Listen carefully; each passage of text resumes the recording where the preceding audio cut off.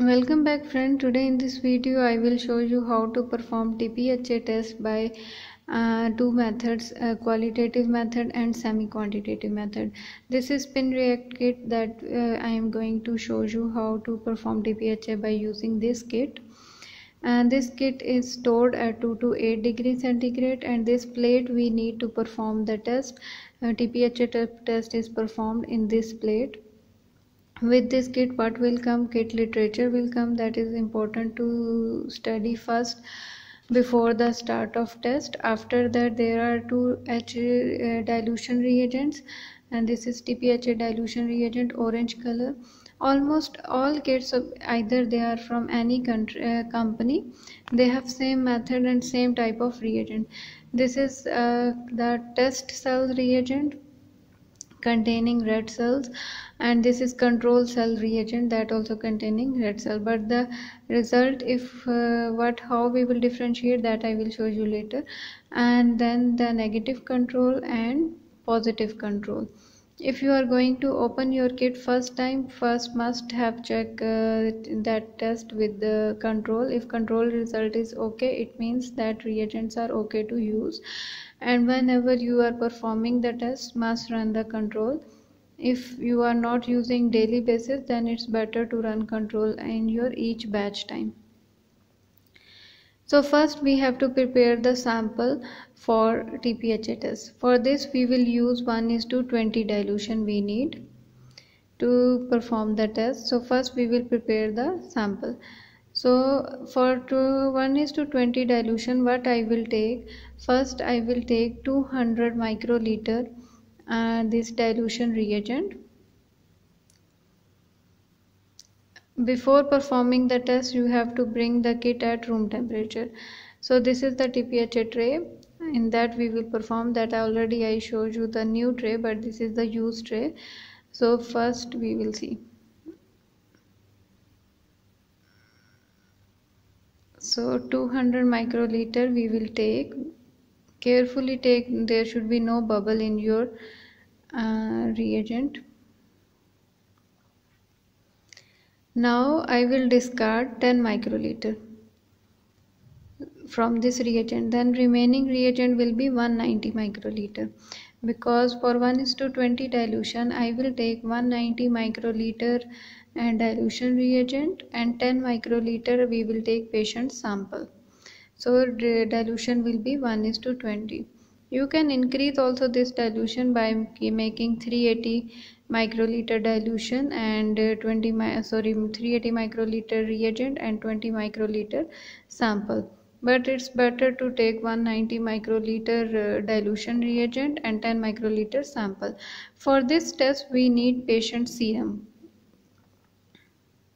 Now 10 microliter we will take the serum and we will mix. When we will mix the reagent, we will see the when we will mix the sample in the reagent, you will observe there will be a little color change. That means sample is mixed properly. Before it will be orange, but now maybe because of camera it is not clear, but it will become little pinkish orange color. Now we will start the test. First we will take 25 microliter controls and sample, and 75 microliter we will take test cells and control cells. When you will open the kit, you will see all cells of test cell and control cell reagent will be on the bottom. So you have to mix properly first the test cell reagent and control cell reagent. When that reagent is ready to use, properly mixed, that time only we can perform the test. Now we need two pipettes. One we will set at 75 microliter and one pipette we will set at 25 microliter. And we need yellow tips to perform this test. So now we will set at 25 microliter.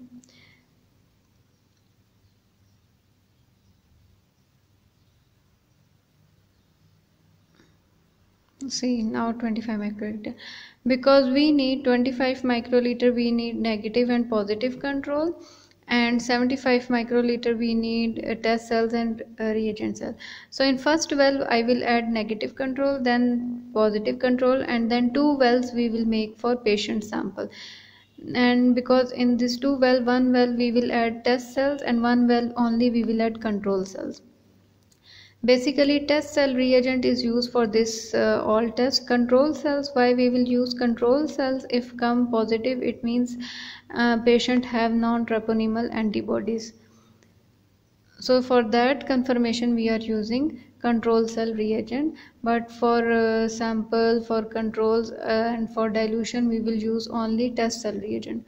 So now first I take negative control and now I will take positive control, 25 microliter, and I will put in second well and after that discard the tip.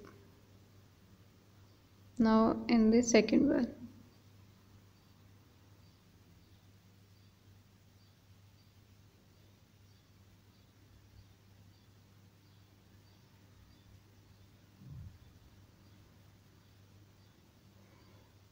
Now again just little mix the sample and then we will take 25 microliter in each well, third and fourth well. This is the third well.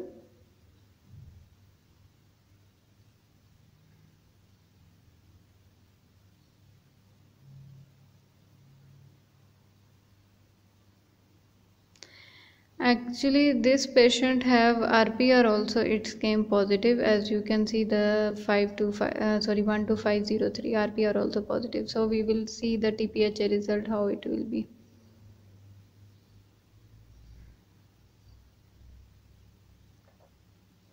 Same time we will prepare the dilution, because as we know that this patient have RPR positive also, so we will see the dilution and you can learn dilution method also. For dilution method, in the second row I will add 25 microliter dilution reagent in each well first. This full row we will add in each well 25 microliter.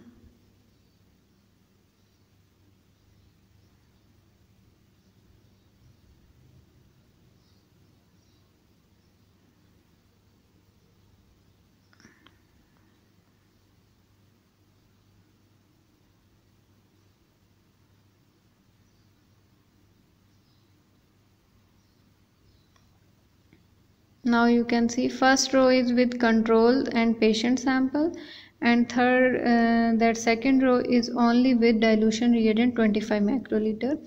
After adding 25 microliter in each well, now we will take the patient sample, same 25 microliter, and then we will put in first well and we will mix it well. After that we will take 25 microliter from the same well and then we will move to the second well and we will repeat the same procedure. We will mix it well and then into the third well, fourth well, fifth well, and then we will take from last well 25 microliter and that we will discard.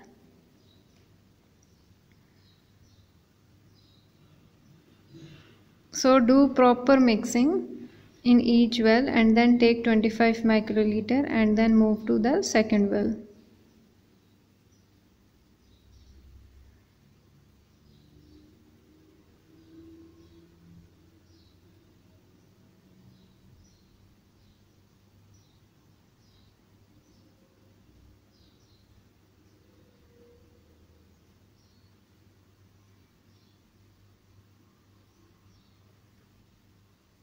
If you have more samples, then must do labeling also, so that you can know that which row is for which patient. Here only one sample, that's why I not labeled. Now you see from last well 25 microliter I took and discard. Now we need 75 microliter pipette and we will take the new tip, and first we will add test cells. You see, and first we will confirm the reagent is mixed, there is no red cell in the bottom.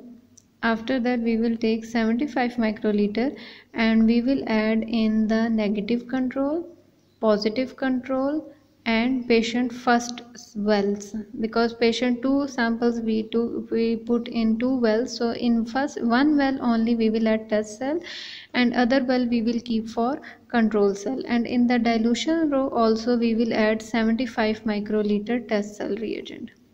When you will dispense, just carefully keep the tip of the pipette on the above of the well and carefully see that tip should not touch the sample. If you see that it touched the sample, then quickly discard the tip and take new tip. Now you see only 3 wells I keep test cell and 4th well I keep for control cell. Now in second row again we will add test cell 75 microliter in each well.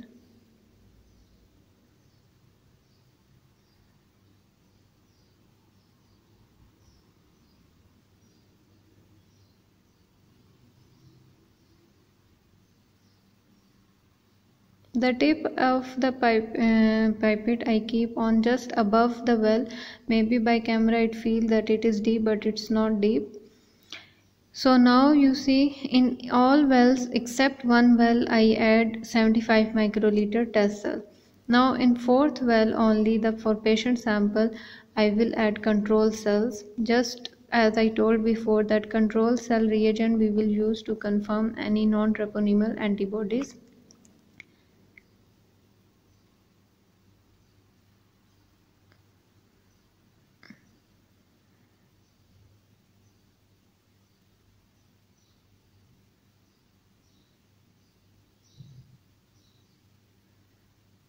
Now 75 microliter control cell we will add in 4th well. Now we will cover the tray and carefully we will keep on the mixing rotor for 100 rpm and just for 2 to 3 minutes. For 2 to 3 minutes we will keep on the rotor for 100 rpm. And after mixing properly, then we will keep the tray on the balanced surface and under the dark area without means light area. Now I will take carefully. Now you see the reagent is mixed properly with the sample. So now I will keep on the balanced area where there will be no vibration or there will be no movement. So just I will keep in the under cupboard that I found the best place. So according to your lab you can keep where you want, but it should be dark area. So 45 minutes we will keep, and after 45 minutes we will check the result. Now 45 minutes completed and we will see the result. After 45 minutes you see first well was negative control and it came clearly negative. Second well was positive control and it came good positive. And third well is positive control patient sample that also came positive and control cell negative. It means TPHA is positive. How we will see negative? Negative means clear dot. One dot will come, and if there is no dot and there is a like you can see the subted and bottom is not clear, turbidity is there, it means that is positive. So in dilution you see first well is positive because there is no clear button, so that is 1:80 dilution. Next one is 1:160 dilution, that also it's positive. Third one is 1:320 dilution, that also positive because button is still not clear. And fourth one is negative. So how we will report after that? You can see the dot, clear dot. So how we will report this test? We will report TPHA positive and dilution and we will write in bracket 1:320 dilution. So like that we will read our TPHA result, and like that we will perform the dilution method. I hope that you understand that how to perform TPHA test and how to perform dilution method also. Almost all kits, either it is Atlas or Spin React, they have same reagents and same method, same dilution method. So like that we will perform the TPHA test in the laboratory. If you have any confusion related to result reading or any dilution method or anything, you can write in comment box. Thank you so much.